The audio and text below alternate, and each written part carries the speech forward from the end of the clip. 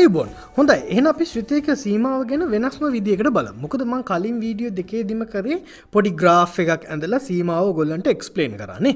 right. දැන් අපි පාවිච්චි කරමු calculator එකක් පාවිච්චි කරලා එහෙම නැත්නම් පොඩි math software එකක් පාවිච්චි කරලා සීමාව හොයන හැටි අපි බලමු. right. මෙන්න තියෙනවා ශ්‍රිතයක් x ගේ 3 වෙනි බලය අඩු කිරීම 27 බෙදීම x අඩු කිරීම 3. මේ ශ්‍රිතේ සීමාව හොයන්න ඕනේ x 3 කරා ලං වෙද්දි මට. right. හැබැයි සීමාව හොයන්න මම මේකේ ආපහු අර පරණ විදියටම තමයි සීමාව හොයන්නේ. ඒ කියන්නේ මම ඉස්සල්ලාම බලනවා x3 කරා වම් පැත්තෙන් ලං වෙද්දි සීමාව මොකක්ද කියලා මම හොයාගන්නවා. හරි. ඊට පස්සේ මම බලනවා x3 කරා දකුණු පැත්තෙන් ලං වෙද්දි සීමාව මොකක්ද කියලා ශ්‍රිතේ කාටද ලං වෙන්නේ කියලා බලනවා.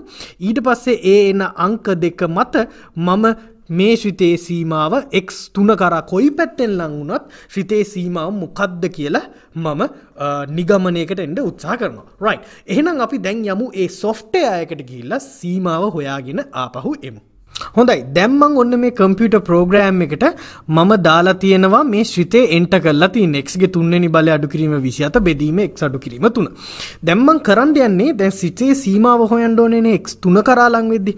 මම 3ට ඊටාත්ම ආසන්න වම් පැත්තේ යගෙනුත් දකුණු පැත්තේ යගෙනුත් ශ්‍රිතේට ආදේශ කරලා බලනවා ශ්‍රිතේ කාටද ලං වෙන්නේ කියලා වම් පැත්තේනේ දකුණු පැත්තේනේ. හොඳයි මේකට කැල්කියුලේටර් එකක් පාවිච්චි කරලා කරන්නත් පුළුවන්. සයන්ටිෆික් කැල්කියුලේටර් එකක් තියෙනවා නම් මේ ශ්‍රිතේ ආදේශ කරලා බලන්න මම මේ කියන ඉලක්කම් ඒ කැල්කියුලේටර් එකට දාලා බලන්න මොනවා කියන්නේ දෙන්නේ කියලා. එහෙම කරන්නත් පුළුවන්. හොඳයි. right. හොඳයි. දැන් ඔන්න ශ්‍රිතේ දාලා තින්නේ. දැන් අපි ඉස්සල්ලාම බලමු x3 කරා වම් පැත්තෙන් ලං වෙද්දි ශ්‍රිතය කාටද ලං වෙන්නේ කියලා බලමු. එතකොට x3ට වම් පැත්තෙන් ලං වෙනවා කියන්නේ 3ට වඩා අඩු අගයන්නේ. එතකොට 3ට වඩා අඩු වම් පැත්තේ තියෙන 3ට ආසන්න අගයන් මොනවද? 2.9. 2.9යි 2.9ව 3. 2.9ව 4ක්. ඒවා ඉතාම ආසන්න වෙනව නේද 3ට වම් පැත්තෙන්. හරි. ඔය අගයන් අපි ආදේශ කරලා බලමු. හොඳේ. දැන් ඔන්න 2.9 ආදේශ කරොත් ශ්‍රිතයට එන්නේ 26.11. හරි. අපි දැන් බලමු 2.9 ආදේශ කරලා. තව 3ට දැන් 3ට ඔන්න මං ඉතාම ආසන්න වේගෙන එනවා. හොඳේ. දැන් අන්න 26.11 ඉඳන් 26.91. අන්න වැඩි වුණා ශ්‍රිතයගේ නේ. හොඳයි. දැන් අපි තවත් ආසන්න අගයක් බලමු 2.9ව 3ක්. ඔන්න දැන් 3ට තවත් ළඟයි. දැන් ඔන්න 26.9යි 1 ඉඳන් 26.9 වුණා. හරි. දැන් තවත් අපි අගයක් ආදේශ කරමු 2.9ව 4ක්. ඔන්න 3ට තවත් ළඟයි. බලමු දැන් ශ්‍රිතේ ඔන්න බලන්න. ශ්‍රිතේ කාට හරි ලං වෙනවා. බලන්න 26.11 26.9 26.9 දැන් 26.9ව 3යි 1යි.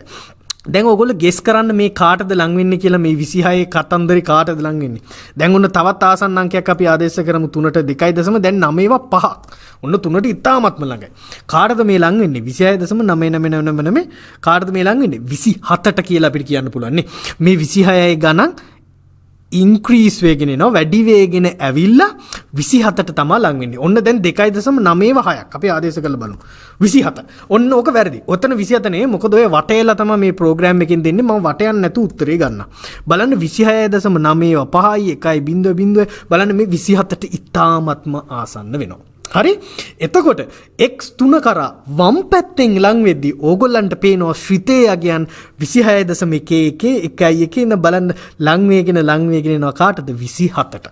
එතකොට ශ්‍රිතේ සීමාව x3 කරා වම් පැත්තෙන් ලං වෙද්දි සීමාව 27යි. හරි. දැන් ඔන්න අපි පොඩි එක්ස්පෙරිමන්ට් එකක් කරමු 3 ආදේශ කරලා බලමු ශ්‍රිතේට. හරි.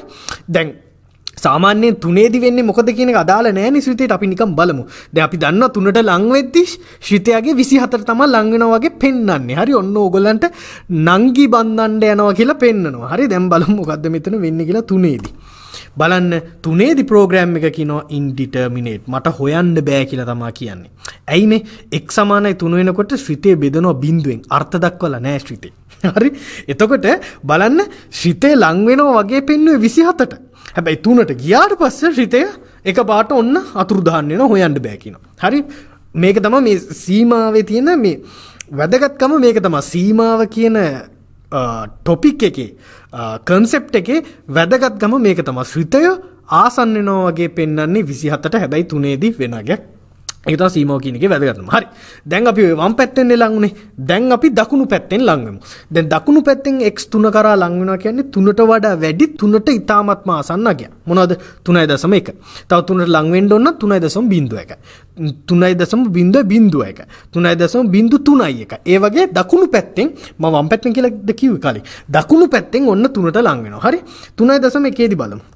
3.1 දී 27.9. right 3.01 ඔන්න දැන් තව 3ට ලඟ වෙනවා දකුණු පැත්තේ 27.09 බලන්න 27.9 කිනම් 27.09ට අඩු වුණා දැන් හරි දකුණු පැත්තෙන් එනකොට 3.01 බලමු 27.09 බලන්න 27ට ලඟ වෙන එක තමයි ඔය වෙන්නේ හරි 3ට දකුණු පැත්තෙන් ලඟ වෙනකොට ශ්‍රීතේ 27ට ලඟ වෙනවා ඔන්න බලන්න මෙයා කවුද කියලා 27.39 බලන්න 27ට ලඟ වේගෙන එනවා එතකොට මෙයා දාපුවම 27.01යි.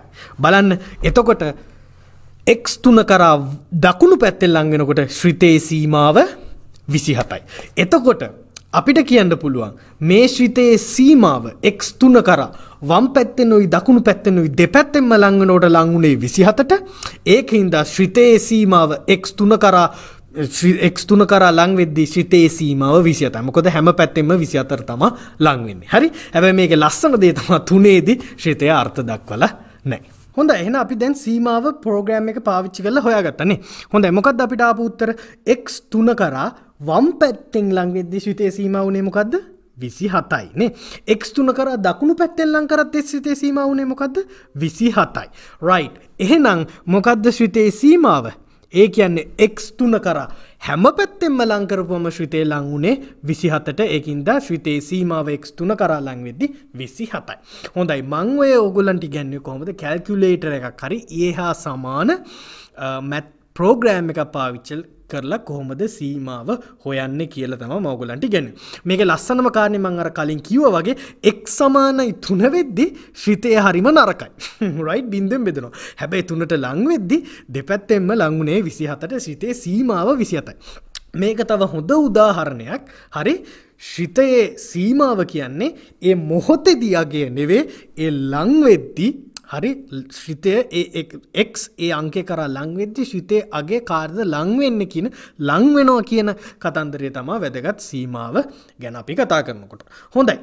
එහෙනම් අපිට ඊළඟ වීඩියෝ එකේ ඉඳන් කරන්න තියෙන්නේ ඉගෙන ගන්න තියෙන්නේ සාමාන්‍යයෙන් අපි A level වල ඉගෙන ගන්න කතන්දරෙම තමයි. ඒ කියන්නේ කැල්කියුලේටර් එකක් හෝ ශ්‍රිතය අඳින්න නැතුව කොහොමද අපි සීමාව හොයන්නේ? හරි ඒක තමයි අපිට ඉගෙන ගන්න ඉතුරුලා තින්නේ. ඒක තමයි ඇත්තටම A level වලදී අපි ගොඩාක් කාලය වැය කරන්නේ ශ්‍රිතේ සීමාව කියන පාඩමේදී. මම ඔයගලන්ට මේ වීඩියෝ 3ක් පුරා උත්සාහ කරේ මේ වීඩියෝ 3 පුරා උත්සාහ කරේ ඔයගලන්ට සීමාව කියන concept එක පොඩ්ඩක් ඔළුවට දාන්න. මේක ඉතාමත්ම වැදගත් concept එකක් නිසා. right. එහෙනම් ඒ පාඩමට යන්න කලින් මම ඔයගලන්ට පොඩි challenge එකක් දෙන්නම්. හරි මේක ඉතාමත්ම පාසු challenge එකක්. right. මම දෙනවා ඔන්න ඕගොල්ලන්ට ශ්‍රිතයක්. ශ්‍රිතය තමා හොයන්න ශ්‍රිතේ සීමාව. හරි ශ්‍රිතේ සීමාව හොයන්න x1 කරා ලං වෙද්දි ශ්‍රිතය තමා 3x වර්ගය අඩු කිරීම x අඩු කිරීම 2 බෙදීම 5x වර්ගය අඩු කිරීම 4x අඩු කිරීම 1. මේ මන් දීලා තියෙන ශ්‍රිතේ සීමාව හොයන්න x1 කරා ලං වෙද්දි. හැබැයි සීමාව හොයන්න කැල්කියුලේටර් එකක් පාවිච්චි කරලා. සයන්ටිෆික් කැල්කියුලේටර් එකක් පාවිච්චි කරලා මෙන්න මේ ශ්‍රිතේ සීමාව හොයන්න බලන්න. ඒ කියන්නේ එකට වඩා අඩු අගයන් ආදේශ කරන්න. 0.9 0.999 0.99999 ඒ වගේ අගයන් ආදේශ කරලා කාර්ද ලං වෙන්නේ කියලා බලන්න. ඊට පස්සේ එකට දකුණු පැත්තෙන් ලං වෙන්නේ. ඒ කියන්නේ 1.1 1.01 1.01 ඒ වගේ ඔන්න මේ ශ්‍රිතයට ඒ වගේ අගයන් ආදේශ කරලා හොයන්න බලන්න සීමාව. සීමාව හොයලා පහළ කමෙන්ට් කරන්න බලන්න මම ඔයගොල්ලන්ට උදව් කරන්න. හරි? කැල්කියුලේටර් එකකින් ඒ පොඩි එක්සර්සයිස් එක කරන්න.